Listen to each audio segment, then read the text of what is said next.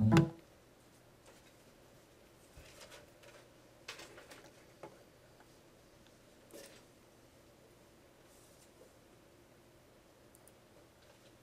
right, guys, everybody here for C++?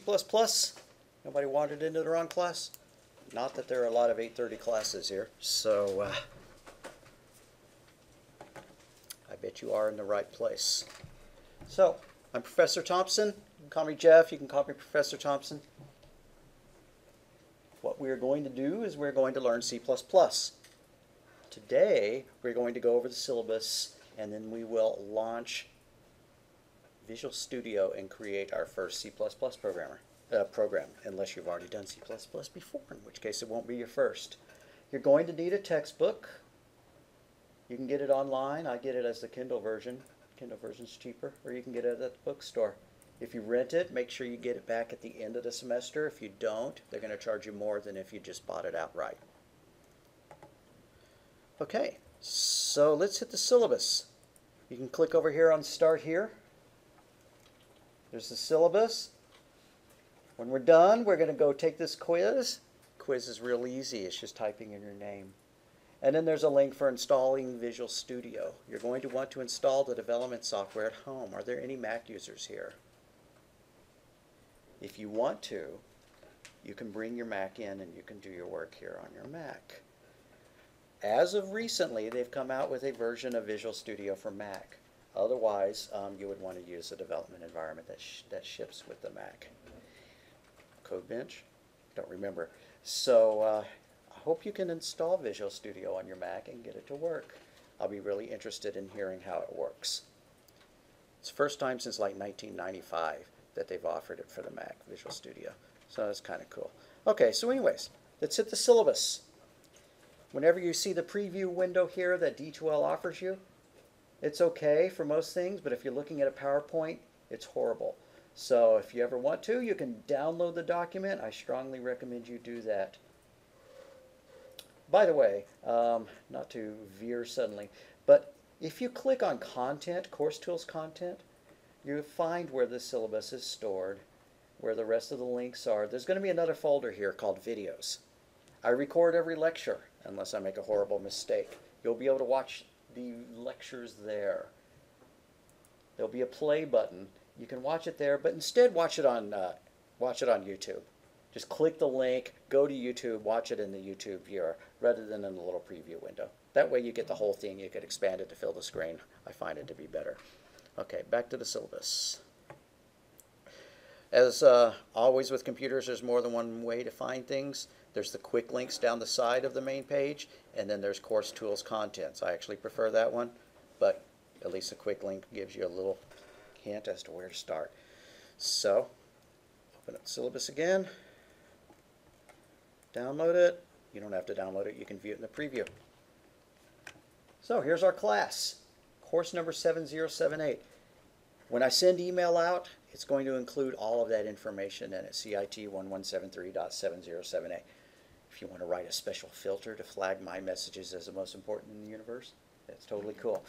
All right, so this is an introductory course. I do not assume much previous programming experience. 1.1.1.3, the fundamentals of programming experience is just about all that is assumed here. That is a prereq.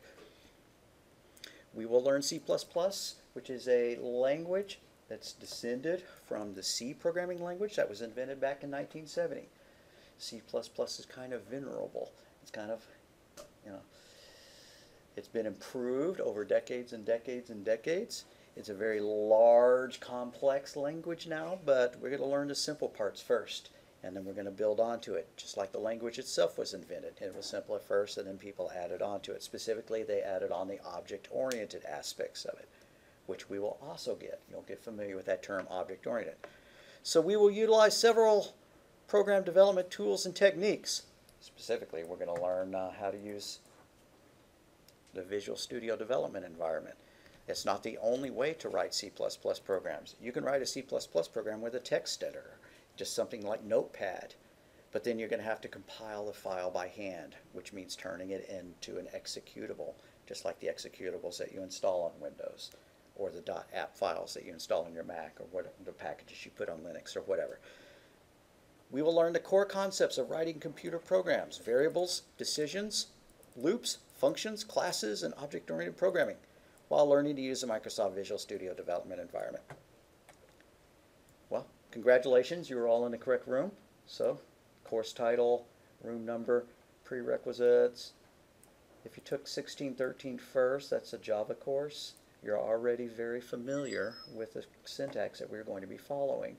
You'll find C++ in some ways easier, in some ways a little more complicated.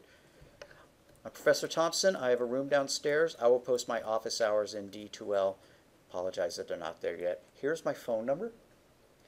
If you would be so kind, grab your phone and send me a text message with your name, even those of y'all who have me in another class this semester or last semester. If you had me last semester, I've deleted all your numbers. If you have me this semester, it helps me sort it so that if I want to send a message to everybody in the C++ class, I know that you're part of it as well as the Java class or whatever. So send me a message at 898-7767. I see some people being reluctant to do that. I really hope you will.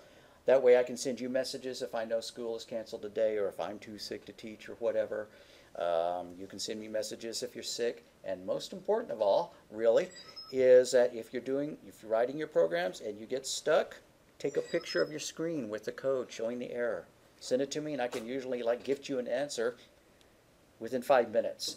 People find that to be a really fast way of getting help on programming problems, and those who take advantage of it tend to do. Please stop.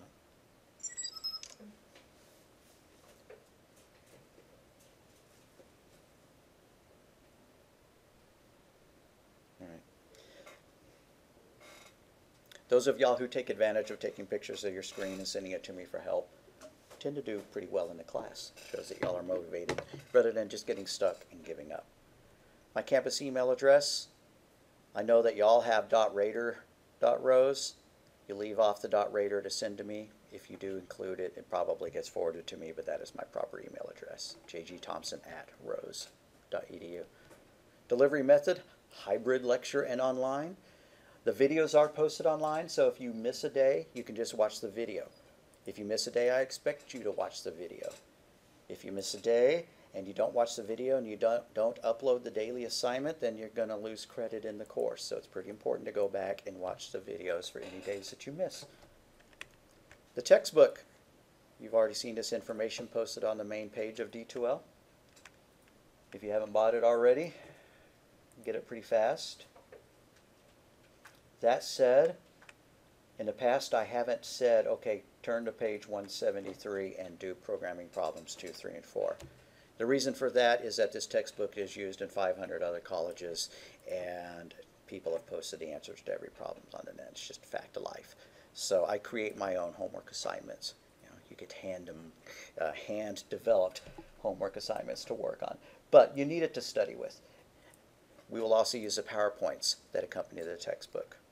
Kindle version is the cheapest way of getting the textbook that I know of. You will also need a home computer or laptop capable of supporting C++ development environment. Doesn't have to be Microsoft Visual Studio, but that's what you're going to learn in here. If you're not using Microsoft Visual Studio, I will help you as much as I can. I can help the Mac users.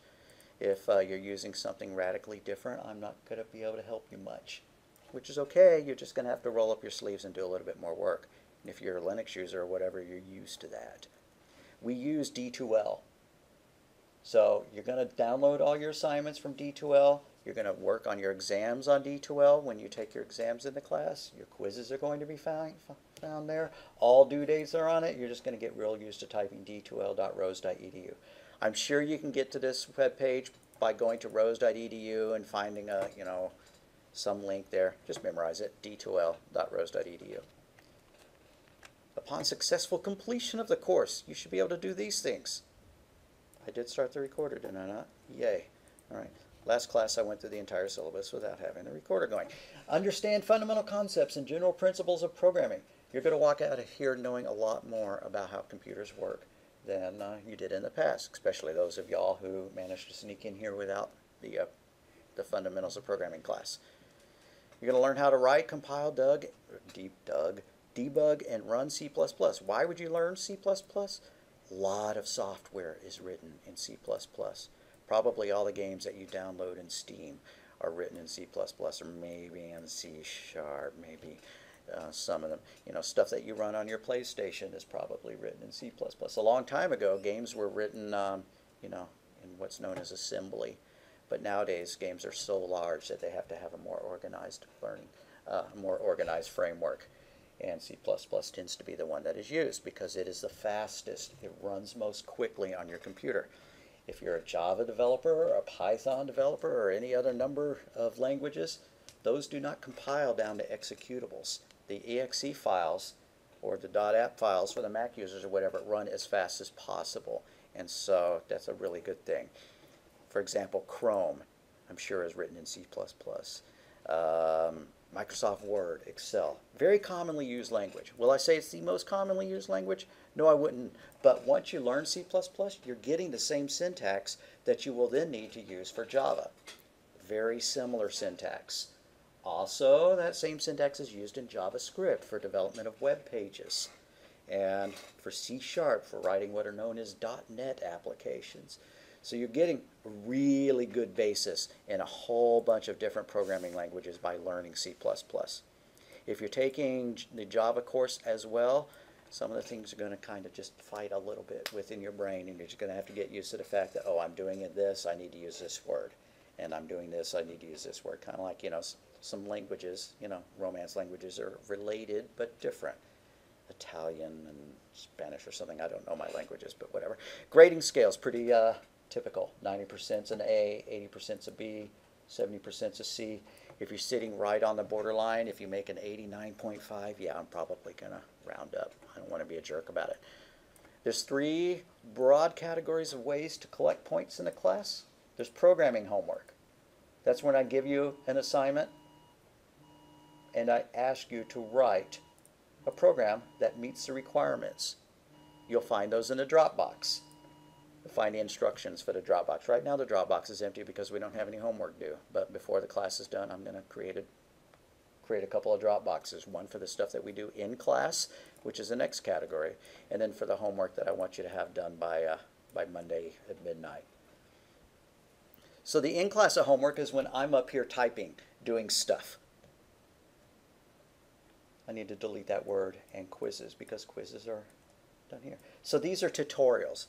You know, I'll write a program up here, or I could give you a handout, but I tend not to do that anymore. I tend to write it up here. You type along with me. If that turns out to be a problem, if you have typing skills that make that hard for you to do, we can talk about it. Kind of falls under the disability thing, which I will hit up here. Or if you're just a slow typer, I understand that. Not everybody. I know that I type faster than probably 80 to 85% of y'all. I come from the old days when you actually had to take typing courses and when you were in college and high school and stuff like that. So tell me to slow down. I'll get a feel real quick if I'm going too fast, but tell me to slow down. It doesn't hurt my feelings. Talk back to me. Tell me if you don't understand something.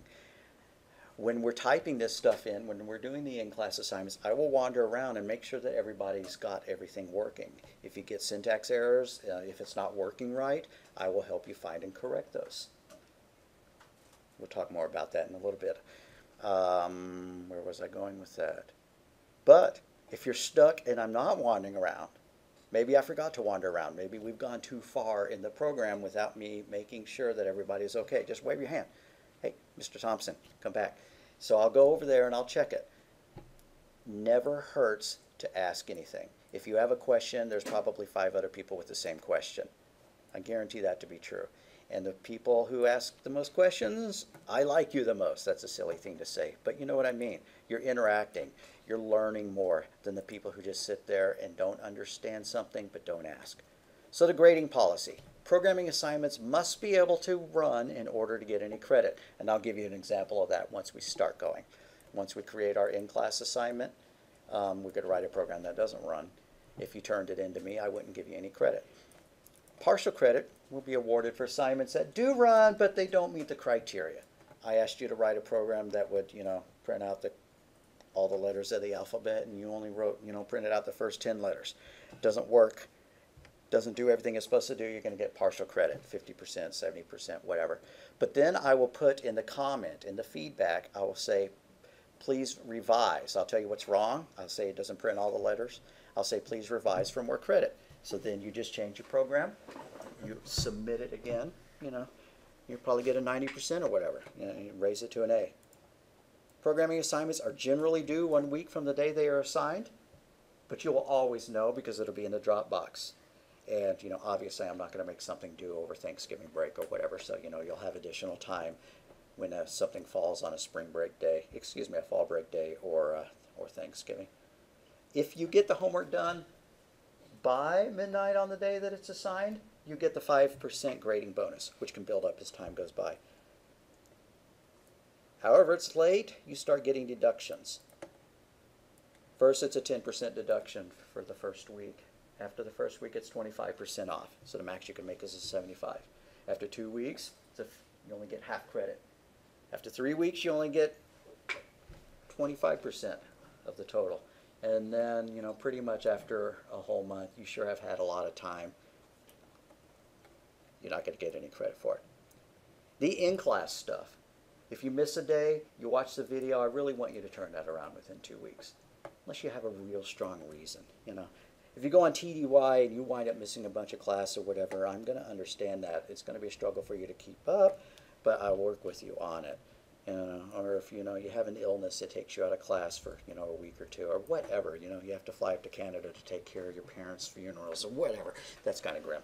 So, let me know why something is being late, and I'll probably waive a late fee on it, or at least give you less of the penalty. So if that happens, when you upload your file, when you finally do get it done, remind me. Just say, program is late because, I had the flu. I told you about it. You said I'd get credit. I go, okay, no problem. I'll get you the credit. But you have to communicate with me or else that's not going to happen. Penalties for late assignments might be waived. That's just what I said.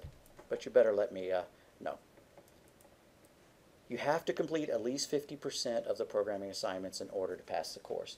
Because you can just come in here and type along with me and get, a lot of credit in the course, but you don't learn much. You're learning something from the typing along. You're building up, a good memory. But until you actually write your own programs, the information is not really locked in. So you have to do at least half of the homework. And by homework, I mean homework, not the in-class typing along of the tutorials. Attendance, I don't count off for attendance, but the people who attend regularly make better grades usually. If there are reasons you need to be gone, that's fine. I know that it's a late class. I hope your work doesn't interfere with it. And I'll work with you if you have some reason that you can't be here. But in general, being here is far better than actually just watching a video. All right, don't do anything that's distracting. Don't play on your phone or visit,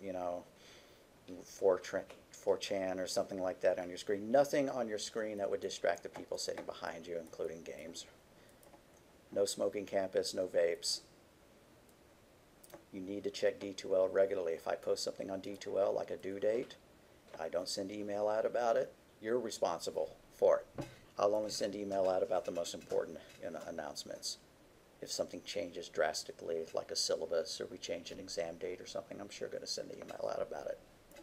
If I need to modify the syllabus for some reason, I will post about it on D2L. I will also email it to y'all, pointing out the change so that you know. I don't see why that wouldn't need to happen. So, what's my job? My job is to give you all the tools you need in order to learn it. You have to learn it yourself, but I'm going to provide clear instructions for assignments. If they're not clear, ask me for clarification. If you don't understand the assignment, then half the other class doesn't understand it either, and I need to correct it.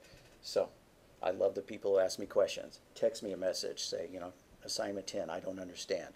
What do you mean by this? And I'll go and I'll email everybody with a correction to the assignment or whatever. To answer questions regarding those assignments, whether you ask them in person, email, phone, or text, I will always give you a week's notice of due assignments. And by week, I mean like if we are here on a Tuesday, then it's due Monday at midnight. If we're here on a Thursday, it's due Wednesday. You may get additional time sometimes if I think that, if it seems appropriate. But you never have to wonder. All you have to do is check D2L. I will Try my best to grade all homework within a week of submission. Check your feedback on it, and you'll see if you need to revise it and re-upload it for full credit. All important class announcements, assignments, and due dates will be in D2L. Everything you do will be found there. If you send me email, I try to get back in 24 hours. If you send me text messages, I get back much more quickly.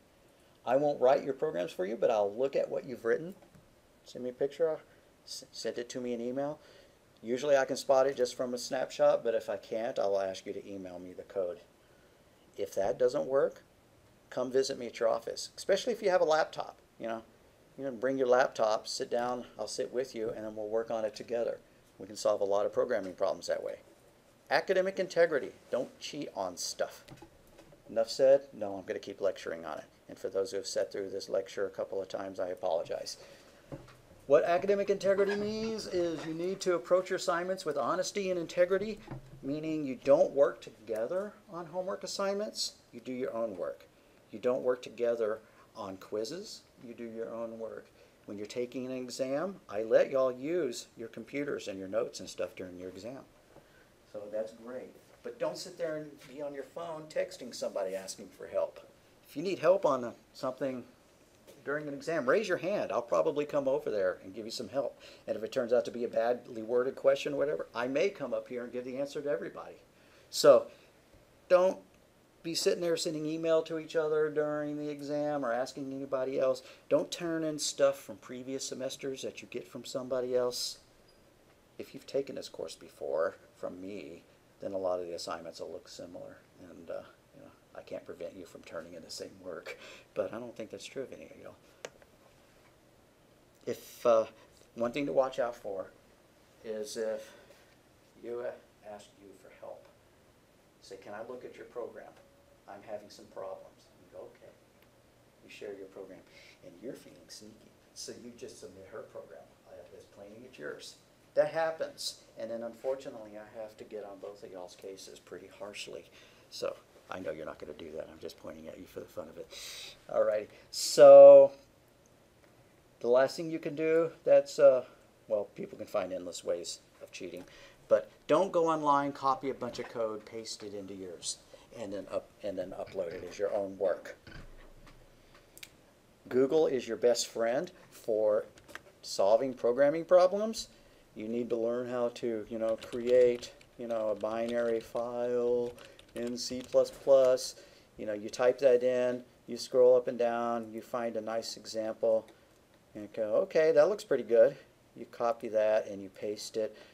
You upload that as though it were your own work. I'm probably going to spot that it's not your work, and it's going to be counted as cheating. So what you do is you Google it up, you see why that works, how that works, and then you incorporate it in your own stuff. Just like when you're doing a paper, in an English class. You take a source, but you reword it, and then you send it.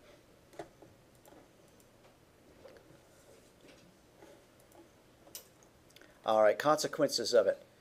If you do cheat, you'll get a 0 on that assignment, or worse on that exam, which would bring your grade way down.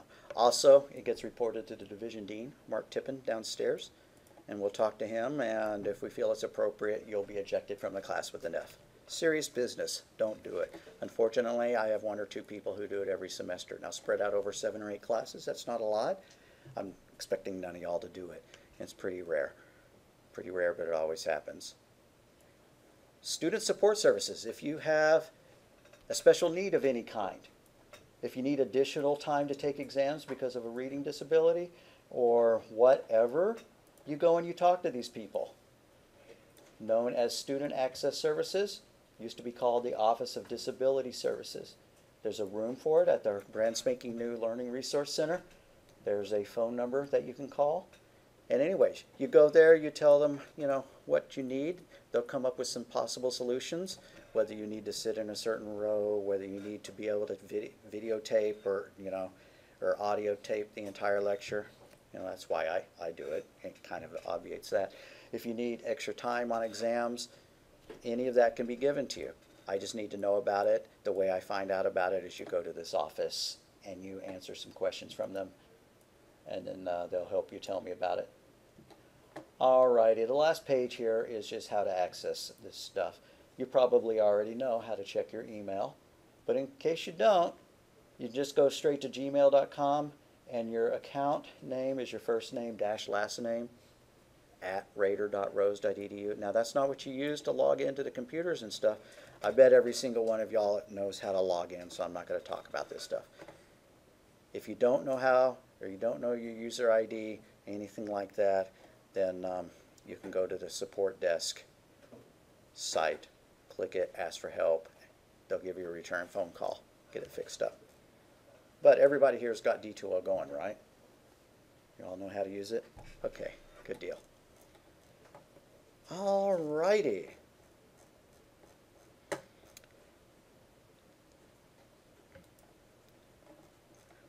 Now that we've read that, I hope everybody understands it. Are there any questions as I've presented it so far? Feel free to ask.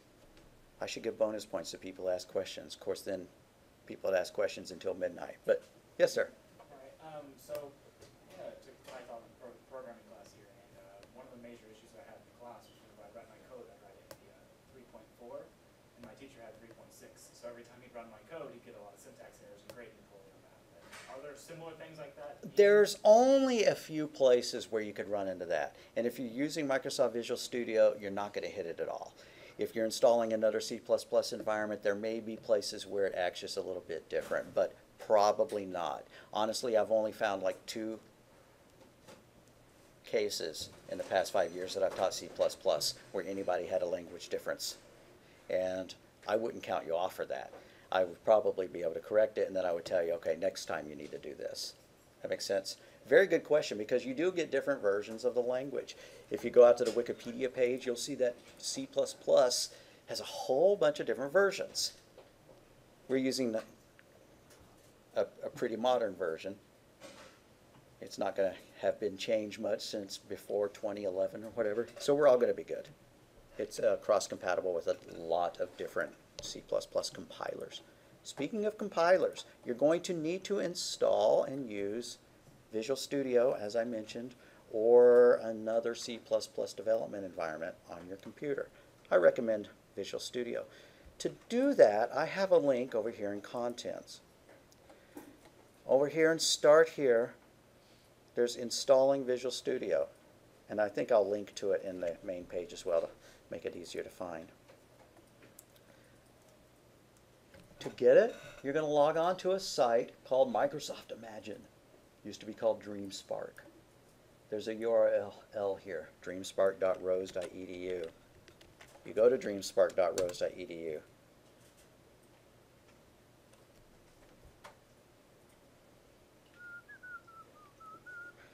Then you're going to register for an account. When you register your account, you're going to give, your Raider email address. And then you'll click Continue. And Arlene Haynes manages this stuff, and within just a few hours, most likely, you're going to get authorized to do this. So don't wait until the last day to register. Do this real soon. Get the registering done real soon. And then from here, you're going to download Microsoft Visual Studio. The version that we're using in this class is an older version of it. Maybe because we don't have Windows 10 installed or whatever. We are using Visual Studio 2013. If you want to download that one, that's totally cool. If you want to get the latest and greatest, 2017 or whatever, that's also totally cool. So it will just look a little bit different than what you're used to seeing in class. And if you have a later version of it at home, then when you bring it here and you try to open that project, this old version from 2013 is going to complain about it. It's not an impossible problem to solve. Just letting you know, it's easier to take stuff home and work on it than it is to bring it back here and work on it. That's why I love it when people have laptops. It's totally okay to bring a laptop to class and work on it rather than these computers. So you're going to need that. You're going to need to go there, download Microsoft Visual Studio. That's actually your first homework assignment. There will be a Dropbox for it. Right now there's not a Dropbox. Why don't we make one right now? Install Visual Studio or another C++ environment. We're going to make that due a week from today, so y'all can get it done over the weekend or whatever, if not sooner. a week being midnight of the day before. And I will attach a Word document with the link to go get it. If you're not going to install C++ at all, you have a Chromebook or something, you can't do any development on it, you're going to instead create a text file or a Word document or something and upload it. It's saying, I'm going to do all my work at school. And that's okay. It's just not to your advantage, because it's way better to be able to work late at night, doing your homework rather than only come in during the time that the computer lab across the hall is open. Okay, so we have one Dropbox here open. Obviously, you're not going to upload anything into it right now. And I forgot the other thing to do, which is that after you've read the syllabus, which we all have, go and take the quiz, the first quiz. Take this quiz as soon as you read the syllabus. You can find it over quick links, or you can just choose course tools quizzes. Is it a tough quiz? No, it's just one answer. You get to put your name in it. So take this quiz as soon as you read the syllabus. I'll do it with you. So I'm going to go to course tools quizzes, click on that, click start, except I don't have a start button on mine. And you'll see where it says I have read the syllabus and understand it. Once you do this, type in your full name. Go ahead and do that. That way nobody can say that they don't understand, that they're not supposed to be copying files off of each other or downloading stuff. You understand, the late fees and not fees, the penalties for turning stuff in late, stuff like that.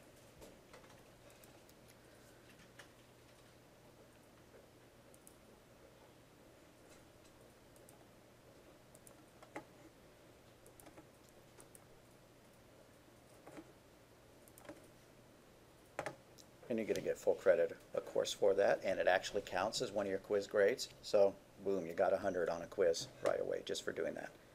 Okay, let's actually launch Visual Studio. How do you do that? Well, it's not docked down here in the taskbar yet. So go to the little search box, type in Visual Studio, and then you see it like up at the top. Go ahead and click it. And once it starts running, you may as well pin it to your taskbar. You Windows users are used to doing that. Right-click on it, pin this program to taskbar. That way it's always there, ready for you. Okay, what you see when you launch Visual Studio is this Solution Explorer over here. And then there's this window where your code is going to be, where your C++ stuff is going to be. So let's do that. Let's make a C++ project. Sometimes they call it a project, sometimes they call it a solution. They mix those terms together. I don't know why. File, new project. Has everybody got Visual Studio open? Because if you don't, it's I'll just have to work through it again. No problem. All right, it churns for a little bit.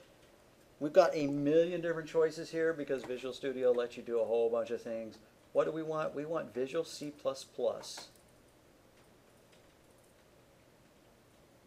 Empty project.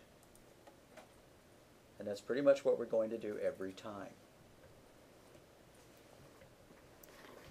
Then we're going to want to give it a good name. You could call it short 0 because I'm going to number this assignment 0. You'll notice that I number everything with a 0. Your first quiz was quiz 0. Your first homework is homework 0. Your first short assignment is short assignment 0. And there's a reason for that. I'll get into that at a certain point. It's just to get you used to the idea that computers start counting at 0 rather than 1. Sounds silly, but it's true. Okay, so you could call it short 0, or if you feel like giving it a better name, you could call it Hello World. Don't put a space in your name of it. So I'm going to call this one Hello World, and I'm going to click OK. So I've chosen empty project under C++. I gave it a name of Hello World. You can put these in a different location than what it gives you by default. If you look, it's in a really weird place right now. It says Users, Local Admin, Documents, Visual Studio. That's kind of weird. I recommend putting it in a different folder. What I'm going to do is I'm going to click Browse, and you don't have to do this, but it makes it easier to find it when you want to upload the file. browse, desktop, and why don't we just make a new folder called C++? And then do select folder. That'll make those projects a lot easier to find.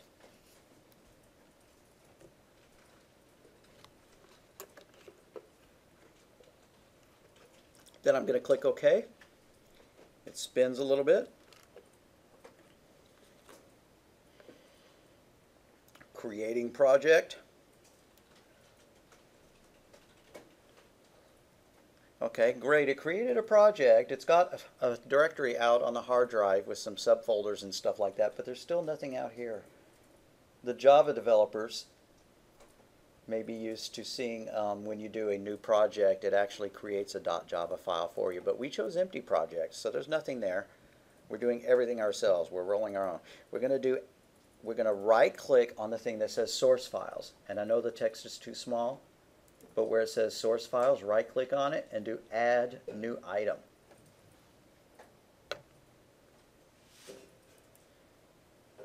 All right, what new item are we going to add? We're going to add a C++ file.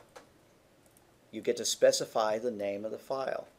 If you want to, you can call it the same as the name of the project, hello world or whatever. Or if you just want to leave it source.cpp, I understand that as well. I think I will call mine hello world.cpp.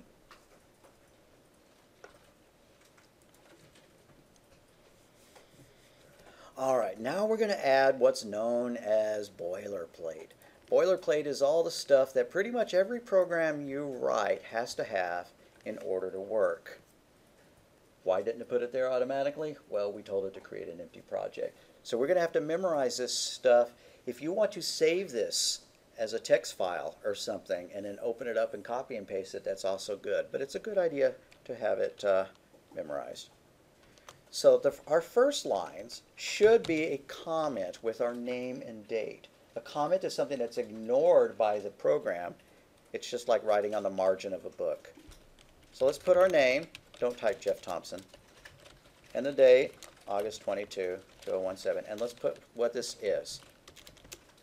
Short assignment 0, hello world.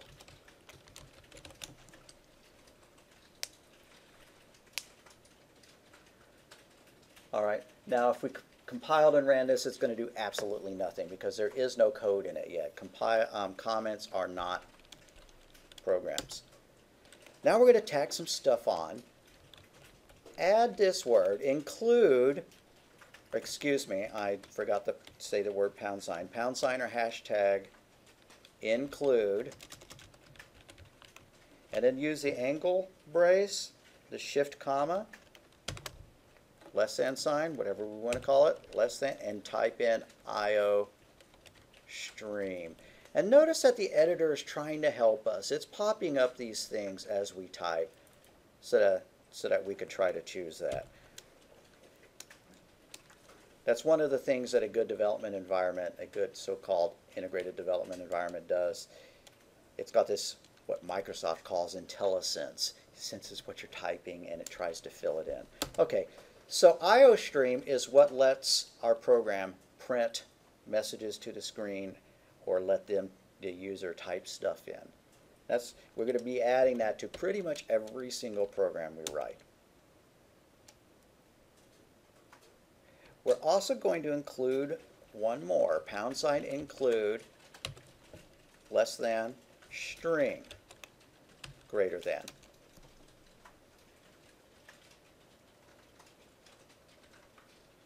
Now, have we written any programming yet? Still no. What these include statements says is I'm going to use something from a library known as IOStream. And I'm going to use something from a library called string. That's just like getting a book from the library, you know. It doesn't do anything yet. You actually have to open the book and do something with it. We're going to add one more line of boilerplate. Using namespace, and your Python programmers are rolling your eyes going, man, we didn't have to do all this in Python. You're right. That's why we learned Python first. Using namespace std semicolon. STD standing for standard. We're almost there. We almost get to write some programming now. type this in. Next line, void space main. And you're going to learn what all this stuff does. Right now, you know, it's just like you're marching blindly. And you will learn what this stuff does. Okay, so void main, and these are parentheses. You know, shift 9, shift 0. And then on the next line, do a curly brace, which is next to the P. You're going to hold shift and then get the curly brace next to the P. Once you do that, it's going to add its own closing brace. What the braces do is they denote a block of code. You Python programmers have denoted blocks of code by tabbing. C++ and Java and these kind of things use curly braces to denote your blocks of code. Alrighty. Let's create what's known as a variable. We have to declare the variable, which means we have to give it a type. We have to say what kind of data we're going to store in our variable. We're going to say string name is equal to, and then we're going to give a name. Bugs Bunny. Put your name there, put in one of the X-Men, whatever you want. So this is a variable. A variable is a named place in memory that has 3 parts. Or is a named place in memory that contains a value. Value meaning a name or a number or something more complex than that. It's composed of 3 parts. It's got a type, the data type, whether it's a number or a word or something. It's got a variable name. What do you want to call your variable? You know, in this case, we called our variable name. And then the last thing it's got is a value. So the type of this variable is string. The name of this variable is name. The value of the variable is Bugs Bunny.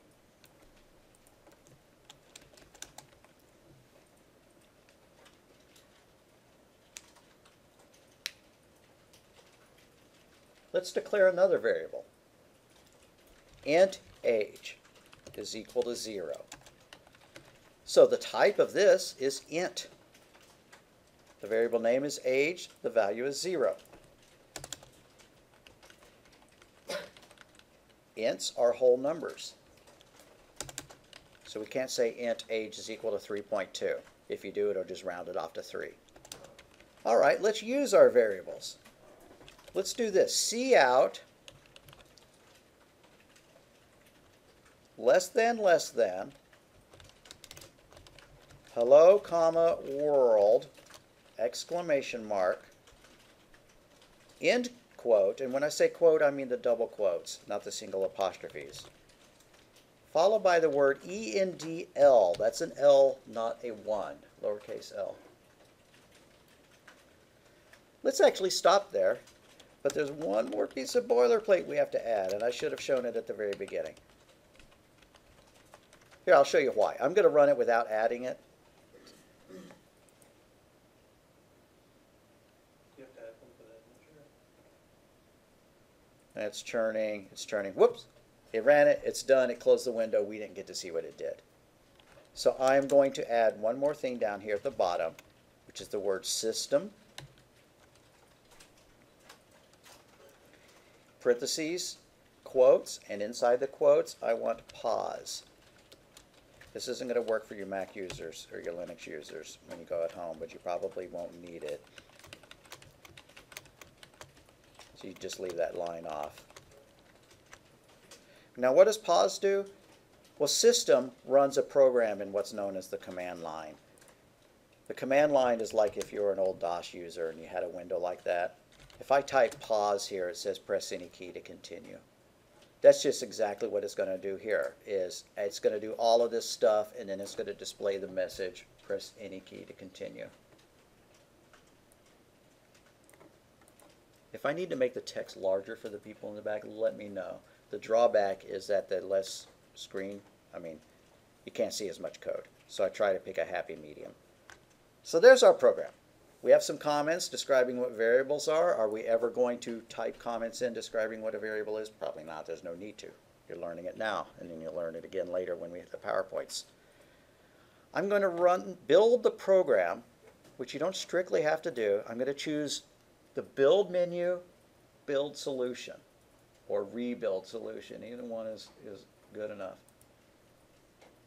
What that does is it runs the compiler, which takes this English-like writing and turns it into executable machine language. What is machine language? It's the stuff that actually makes the computer do something, and it's all just ones and zeros.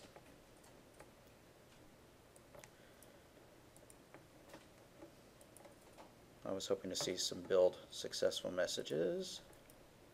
There they are. Down here you see rebuild all started. It tells you what file it's building and that it succeeded.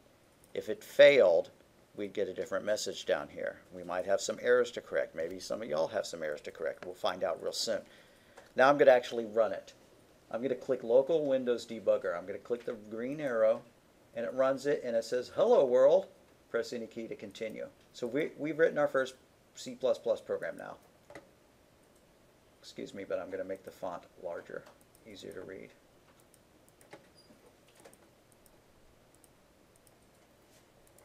All right. Hello world, press any key to continue. I'm going to pause this and wander around and make sure everybody's got. All right. Hello world is like the first program that you write in a lot of textbooks, dating all the way back to 1970 when the first documentation for the C language was written. They showed how to write hello world. And the reason why everybody does that is you actually learn a lot about the way the program language is structured just by seeing that. If you compared this to Java code, you'd see that it looked fairly different. You guys who sat through Java and then come in here, you got to admit that there are some differences and then there are some similarities. You Python programmers have not seen a lot of this stuff. Yeah, you had some way of getting libraries in. You use the import word. You certainly didn't use this using namespace word. You didn't have to create a function just to get your code to work. Every program you write is going to need a main function. Main function tells the computer where to actually start executing your code. Without a main function, like what if I called it low main, then when I run it, it says there are build errors. If I go and I find the errors, see down here you see error listing. It says entry point must be defined. Well, it would have been nicer if it said you don't have a main. You know, why don't they speak, clearly? Well, they're speaking very precisely, and they don't really care, about making it understandable to general users. Entry point must be defined. The entry point is where the program would start running. It's not defined because we don't have a main, so we put main there. This is what's known as a function declaration. All the code we write is either going to be in the main function or it's going to be in another function that we write. We could add our own functions to it. Now this line, using namespace. You'll see a lot of programmers out on the internet, if you Google up C++ code, leave that line out for reasons I'm not going to mention right now. But if I delete that line, I have to make some changes to my code. I'll show you what that is. I'm not going to delete it though, I'm just going to comment it out. And you go ahead and do this as well.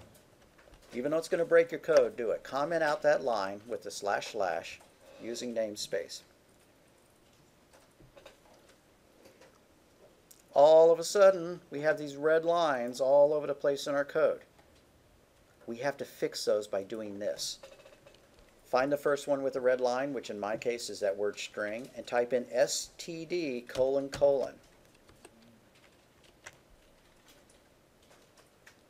Scroll down to the next error, which should be that cout word. In front of that cout word, add std:::. And I see one more, this ENDL. That's an L, not a 1. Type in std::: in front of that. So, what this using namespace std means is that there is a set of commands, a set of words that are available from this library, std, And by using namespace, we're able to skip typing that stuff in. It's kind of like you go to a family reunion and you know everybody there is called Thompson. Then you don't have to say, hello, Jeff Thompson. You can just say, hello, Jeff. You know, it assumes this. So it shortens your programming a little bit in order to have that. If I take that off, I don't have to prefix all of the stuff that came out of that library with STD. And you had your hand raised. So does that make it like it's global, so that it just hits everything below it then? Exactly. And there is a namespace called a global variable, which we will talk about. But yeah, if you use this halfway through, I wonder what would happen. Never actually had anybody ask that. If I go down here and then do that, can I do that and then take it off here? It looks like I can. But it's just not good form. I mean, I don't see why I would do that. Yeah, I would put all my using namespaces right under the # include. Okay, so includes are bringing libraries in. Namespaces are groupings of commands under a certain name. You can just about always not use any namespaces, but you have to fully qualify the name of the object. Fully qualify meaning the entire path. You know, if you were going to give a fully qualified path to Rose College, you'd say, you know, Earth dot, you know, United States dot, yeah, I can't spell, Oklahoma dot Midway City dot Rose. Yeah, whatever. That's a fully qualified path. It tells you exactly how to get to Rose College. You know, you might put your street, you know, whatever. So this is a fully qualified path to this variable type right there. And this, that's about enough of that. I don't need a lecture about that anymore. I'm just always going to do using namespace STD, and I just want you to have memorized that you could take it out, and that good programmers do take it out typically. Why am I doing it in here? Because it saves us time. Every keystroke saved is useful. All right. I'm going to wander around again, make sure I haven't broken your... This one, IO stream, like I said, gives us the ability to send output to the screen and to read input from the screen. Here we're sending output to the screen. This is what's known as a stream. It's a weird word. I mean, not that stream's a weird word, but you don't think about computers having streams in them. This is the output stream. It stands for console output. Like back in the old days when you had just a green screen monitor, that was called your console. This sends output to the console. If you want to ask the user a question and get some input, you can also use console input. That's called an input stream. This is an output stream. Let's do that. Let's ask the user for their age.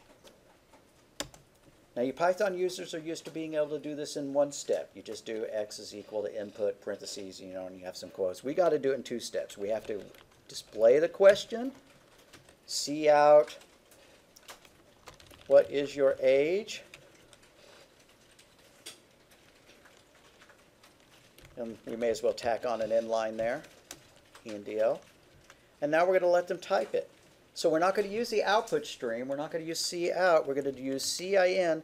And we're not going to use less than, less than. We're going to use greater than, greater than.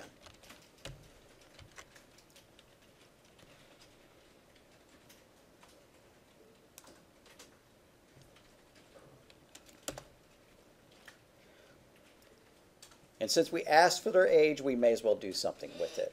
So let's display one more message. Cout, less than, your name is, end quote,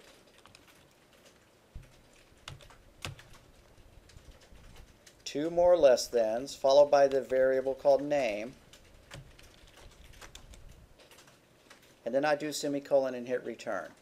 You're going to get used to the fact that almost every line ends in a semicolon, which you did not have to do in Python.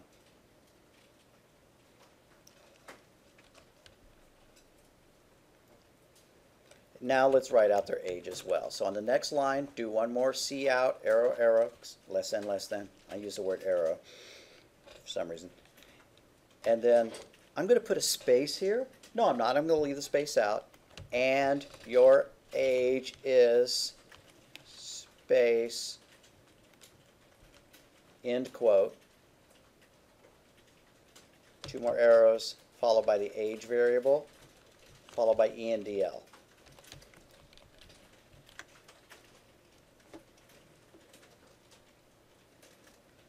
All right, now I'm going to run it, and then I'm going to ask some questions. It says, what is your age? I ran it. It says, what is your age? I'm going to type in an age while I'm feeling like I'm 78. And here's what it says. Your name is Bugs Bunny, and your age is 78. Why did it not put a space here between the word, the name, and the word and? What could I do to fix that in my code? Put a space before I am. Yeah, I just need to come here and put a space there. Make your output pretty by adding spaces so that weird things like that don't happen. The next question.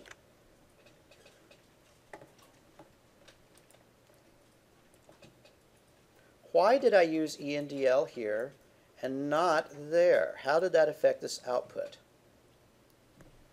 Oh, The lines came together. Right. This next line, and your age is 78, was on the same one as the line before it. So every time it's like hitting enter or return on a typewriter. If you want it to go to the next line, you have to do that ENDL. So there's not like a slash T or anything that... You can also use a slash to do that. I'll mention that real quick. Good point. The reason I'm making a big deal of that is the Python programmers are used to not having to add ENDL or a /n or anything to go to the next line. Your print command did it for you. If you want, there's another way of getting a carriage return embedded. So let's add one more line. C out, arrow, arrow, quote, I, followed by a backslash lowercase n. The backslash is the one above the enter key, not below the question mark. Love, backslash n, C++, backslash n. And then followed by an end quote and a semicolon. If you ever find that the green button is grayed out, it just means you have an old version of the program still waiting to be closed. And that is the case here. I can't run it because I still have the old window open. I just need to close that last one, and then I can run it again. So I do build, rebuild solution. Not strictly necessary, but I like to be very thorough. Then I choose the green arrow. I run it. What is your age? Well, I'm feeling like I'm 54. My name is Bugs Bunny. My age is 54. And then it says, I love C++. So what do these /n's do? The same thing as ENDL, except I didn't have to type a close quote, and then a couple of extra. This is what's known as an escape sequence. Give a technical name for it. The escape sequence for going to the next line. And that dates all the way back to the 70s, long before they came out with ENDL as being a way to send the output to the next line. So if you look at it, it prints I, followed by hitting the enter key, love, followed by hitting the enter key, C++, followed by hitting the enter key. Somebody take a guess before I run it. What's going to happen if I remove the last /n? What's the output going to look like? Here's what the output looks like right now. It would be E, C++, there won't be a space between it, right? It's going to say I love C++, and then this next line is going to be right on the same line. So it's not going to look too cool.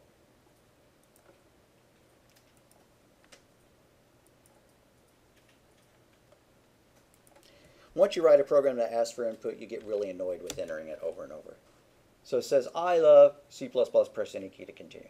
Am I going to count you off for that press any key to continue being glued against your own output? Nah. But go ahead and make it look nice. Add that last ENDL or /n or whatever to make it look good. All right. we've written our first program in this language. Notice the direction, the way that the arrows point. If you're sending output, the arrows point towards the output. It's going out. If you're getting input, the arrows come away from the word into the variable. So here we're sending this stuff out, and here we're getting stuff in and storing it in age. Just kind of have to remember that, and I guarantee I'm going to make a mistake up here when I use the wrong arrows. So you probably will too. I'll have to correct myself and ask y'all to correct it too. What would happen if it was the wrong thing? Well, if I do this, because I forget, you know, don't type this because it's wrong. It underlines it in red. Just cannot use those arrows with C out. You have to use the others. Okay, why don't we be done? We're getting close to the end of our time here. I'm going to make a Dropbox for this, and we're going to talk about how to upload it. I recommend just closing the whole shebang before we mess with it any further. Click the X. Get Visual Studio to go goodbye.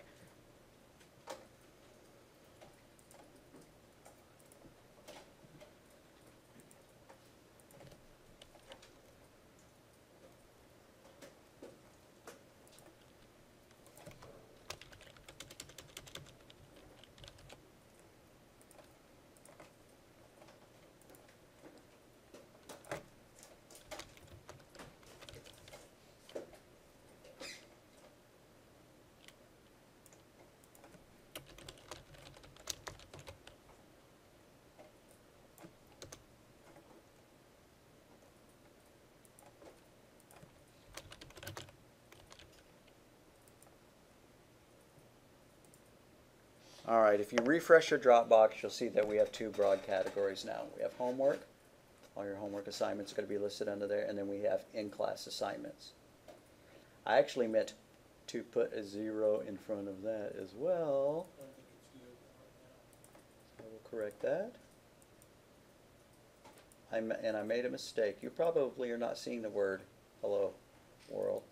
They added something to it just this semester where if it says once I create a folder, it's hidden from users until I go under restrictions and remove that restriction. Irksome.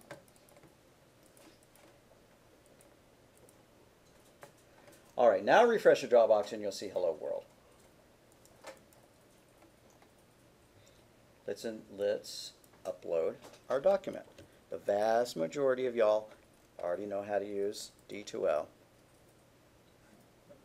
I put the wrong. Where'd my 10:30 p.m. go? I didn't save my changes, did I? Well, at least it's not hidden. Whatever. Alrighty. Alright, now it's got the right date on it too. You click on the folder name, the Dropbox name, hello world.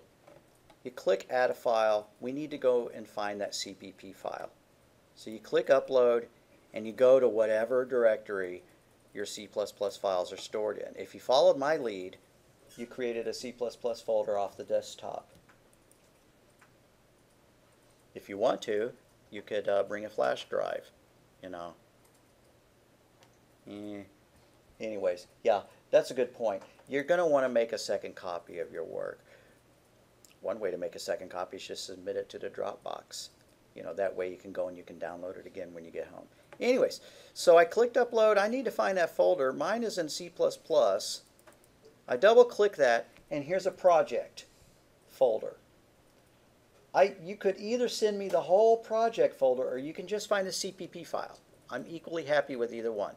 Sending a CPP file is a little bit easier, but we have to dig a little bit farther into the directories. I double click the directory and then there's another folder with the same name. Thank you very much. I have to go into that one as well, and then I find the CPP. If you don't see the word CPP, that's because your machine is not configured to show extensions. Let's do that right now. Go to Organize. I may not be able to do it from here. Sorry. Come down here on the taskbar and open the Windows Explorer folder. And then choose Organize folder, and search options. Do you see what I did? I just opened the folder down here in the taskbar, and then under Organize, I choose Folder and Search Options. Then there's 3 tabs. Click on that middle tab that says View, and one of the options is Hide Extensions.